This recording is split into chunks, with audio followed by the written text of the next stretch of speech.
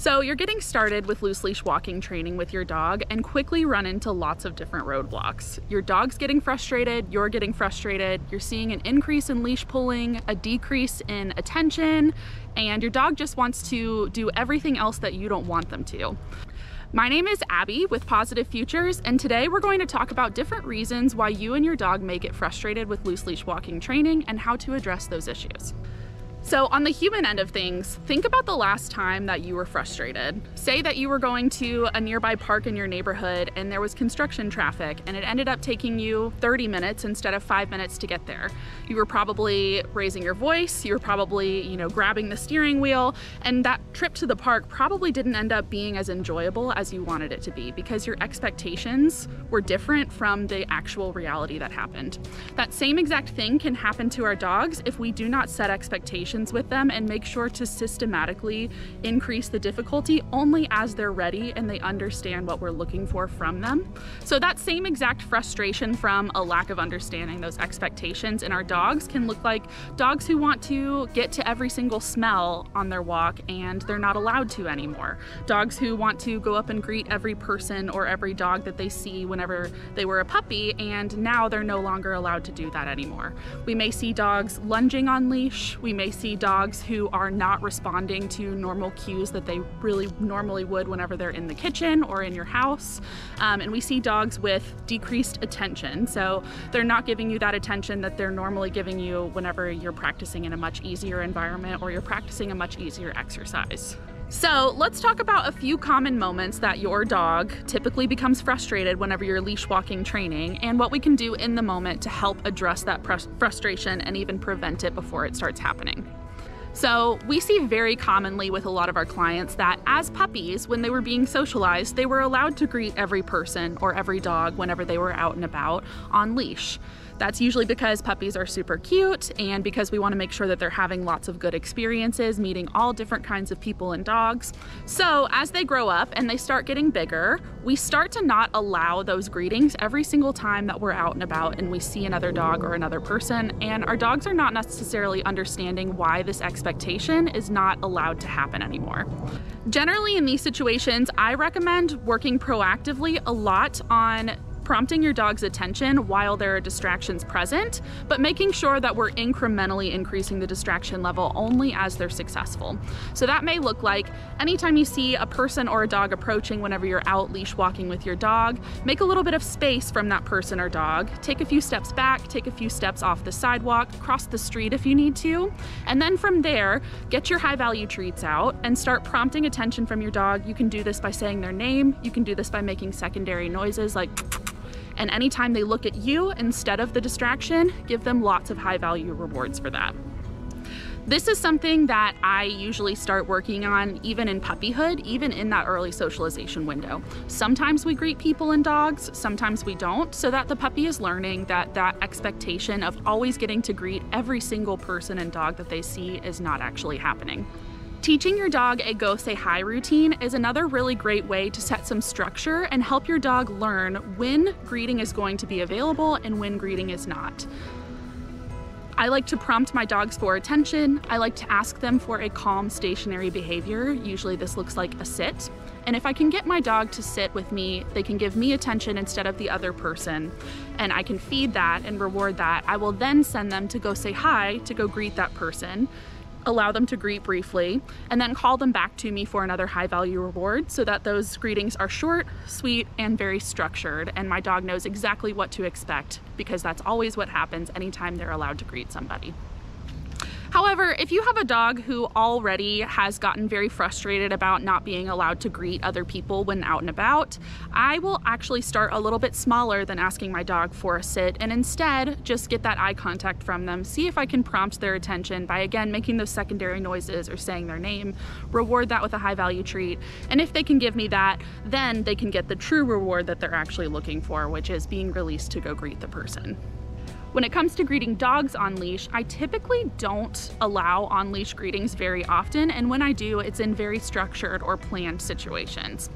If it's just another dog walking down the street and somebody asks me if our dogs want to say hi and I don't know anything about that other dog, their sociability, their training history, I'll usually politely decline and say, no thank you, we're training, and continue on my way. The only time that I'll typically allow on-leash greetings with other dogs is if it's somebody I know, it's a dog that I know, and I know that that dog typically has really good positive interactions with other dogs when on leash. And even so, I make sure that I'm, again, prompting that attention, getting that calm behavior from my dog first, and making sure that my dog is in a nice calm state of mind before greeting. And whenever I do release my dog to go greet that other dog, I'm always very cautious and very intentional to keep my leash loose so that the dog doesn't experience any tension whenever they're greeting another dog on leash. Typically, when I'm out and about and I'm training and I'm in public places, I don't allow on-leash greetings at all. Another situation that we see a lot of frustration from our dogs whenever starting loose leash walking training is whenever there are differences in opinions of what the dog wants to do versus what the person wants to do. And typically that involves a dog who really wants to sniff everything and they want to take in the world around them, while the person wants them to be walking nicely at their side and not investigating the world, staying next to them and staying connected with them. While we are totally okay with sniffing and we are encouraging our clients to allow their dogs to sniff when out on walks because dogs are olfactory driven creatures, we want to make sure that whenever we're loose leash walking training, that we're allowing our dogs both to sniff and explore the world around them, so that way they are getting their needs met, but also we're setting expectations of when we want the dog to be walking nicely with us as well.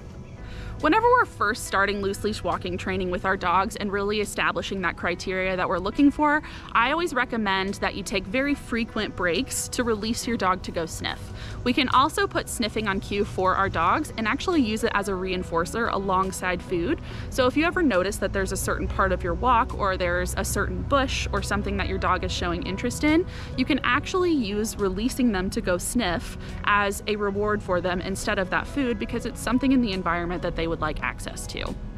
So when it is a situation that there's something in the environment that your dog is showing interest in, but you would not like for them to go investigate it, that's whenever we can be really specific with our dogs and let them know that they are not going to have access to investigate that thing at that time, whether that be something like roadkill or trash on the side of the road. We can either teach our dogs a let's go cue, which lets them know that we're going to continue moving or we're going to change directions. We can use a positive interrupter, which is something like I mentioned earlier in the video, where we can make secondary noises like or saying their name and rewarding them for giving you attention while you walk past that distraction as well. We can also make a lot of space or increase space from the item so that our dog can be more successful. Generally, if it's something that's really interesting to your dog and you try to walk right past it while it's 1 or 2 feet away from them, they're really going to struggle with being able to stay connected with you and loose leash walk past that item or distraction. So it's really important to, as you are able, make as much space from distractions as you can.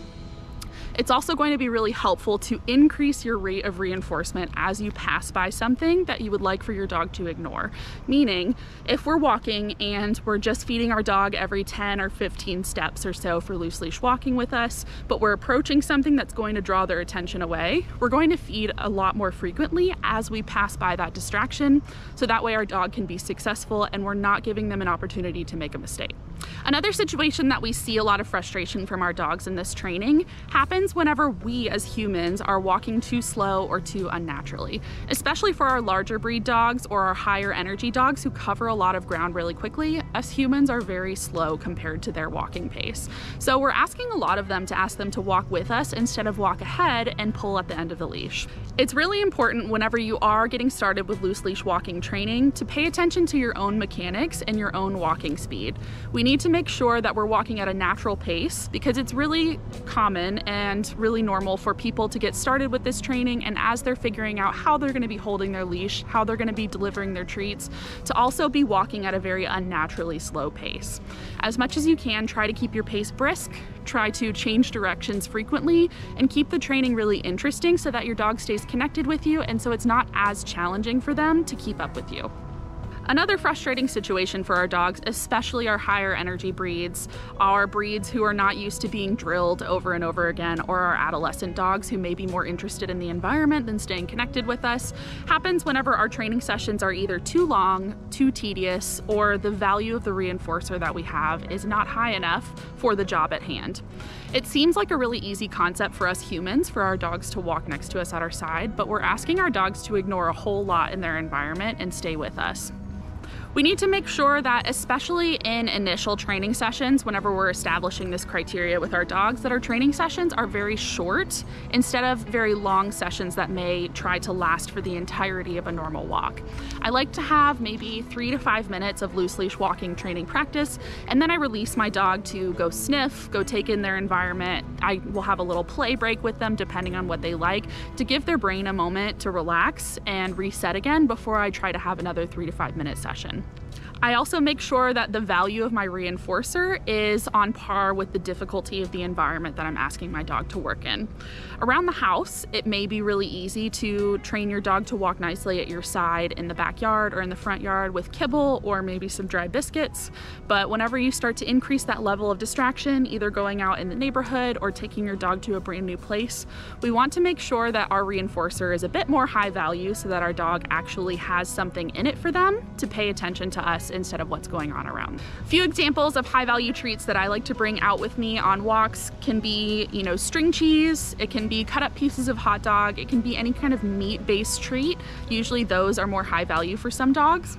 I also want to make sure that my dog is motivated, my dog is focused, my dog is enjoying the reinforcer that I'm giving them. But I also want to make sure that, especially with our more food motivated dogs, that I'm not using a reinforcer that is too high value for them. So if my dog is frantic, if my dog is jumping up to take the treats from me, if my dog is snatching the treats from me with a really hard mouth and maybe catching some of their teeth on my fingers, when normally they don't do that, that's usually a sign that my reinforcer is a little bit too high value and I need to decrease the value of the reinforcer to make sure that my dog can focus and is not getting over aroused by the reinforcer that I have for them. So while the goal of our loose leash walking training is to eventually get our dogs to a point where they can go on a nice loose leash walk with you throughout the entire neighborhood, it's going to take a while to get there, and this takes a lot of practice at first. So while this is happening in the meantime, we also need to make sure that our dogs are getting exercise in other forms, because these training sessions need to be short and they need to be high quality. So if you as a human normally take your dog out with you whenever you're getting your own daily exercise, while you're going through this loose leash walking training process, it may benefit you to leave your dog at home while you go out for your jog or your walk. I also recommend that you make sure that all of your dog's needs are met before getting started with these training sessions, because like I mentioned earlier, this can be really difficult for our dogs to grasp. So I like to take my dogs out first for either a walk on a long line whenever I'm taking them somewhere where I'm going to be practicing loose leash walking. I'll give them that longer space for them to fully take the world in around them, sniff, move their bodies more freely, and get some exercise and some of those wiggles out first before I start my training session. If you have a dog that you want to take to private spaces or a long line's not feasible for you, I recommend checking out the app Sniff Spot. There are lots of great areas that you can rent for a low fee to take your dog, and many of them are secure and fenced in, so it's a safe place for you to let your dog off leash if they are not off leash trained already. We also want to make sure that our dogs are thoroughly mentally stimulated as well. So playing games with a flirt pole in the backyard, doing some trick training around the house, giving your dog some puzzles to solve before getting started with training, or giving your dog some sniffing enrichment before getting started with that loose leash walking training are fabulous ways to help bring their energy levels down a little bit and put them in a better place to be focused and learn properly. So there are some dog breeds out there who really enjoy pulling sports, and there are even dogs that are not those stereotypical breeds that really enjoy pulling as well. So if you think that your dog gets a lot of enjoyment out of pulling, you can be really specific about when it's time to loose leash walk training, and then give them those appropriate outlets through dog-powered sports as well. things like canna hiking, canna cross, and even bike joring for our dogs who like to run really fast can be great options to give your dog an outlet to go fast, to pull, and that way they're in a better space after they've had opportunities to do those sports, to do some loose leash walking training with you as well. There are certain ways that you can make these different situations very specific for your dog so that they understand what the criteria is. We can usually use different equipment for different training sessions so they know that certain harnesses are for pulling, and then certain harnesses or flat collars can also be for loose leash walking as well. In general, it's pretty normal for people to struggle with loose leash walking training, or for themselves or their dogs to get frustrated. Normally this means that there's something missing in our training plan, and it usually means that we need to either go back to an easier step and help our dogs understand the criteria again at an easier environment or at an easier level before we go back to that level of difficulty again. Or it means that we may need to just take a break from the training session. If you find yourself in a situation where your dog's frustrated, you're frustrated, neither of you are really getting anywhere, it is totally okay to just stop the session there, give both of yourselves a break, and regroup before trying again, whether that be the same day or coming back another day after doing some practice at an easier level. If you and your dog are working on progressing your loose leash walking training to different scenarios and different environments, you may find this video helpful, which is going to discuss progressing your training to real world environments.